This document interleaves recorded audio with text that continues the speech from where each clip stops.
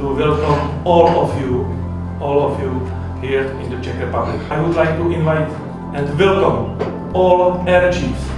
Thank you very much for coming. We really appreciate and all the beauty of air chiefs. It's our pleasure to be here together with you. Achieving air superiority remains one of the main pillars of successful military operations in the 21st century. The dynamics of technological development, new forms of threats, and changing geopolitical realities are forcing us to seek answers to questions that were not on the agenda just a few years ago. This year's Future Air Force Conference became a place where these answers began to emerge, not only in presentations and panel discussions, but also in practical demonstrations and informal meetings.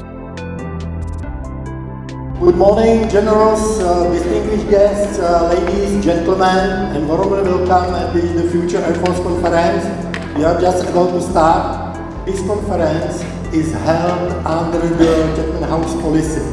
Therefore, you can be absolutely open during the discussion, questions, and everything. This year's Future Air Force Conference was attended by nearly 200 experts and representatives from 34 countries around the world, as well as representatives from NATO, namely the Joint Air Power Competence Center and NATO Flight Training Europe. Over the course of 2 days, more than 20 presentations were given, covering current and future challenges in the development of Air Force capabilities, interoperability between air forces, and technological innovations.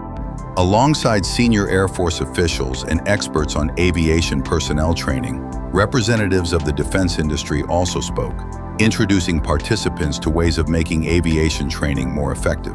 A new feature of this year's conference was Industry Day. For the first time, the defense industry was given space to present the latest technologies and systems, not only in the form of presentations, but also through static and flight demonstrations. The accompanying program was another strong point of the conference. The highlight was a gala evening at the Military History Institute.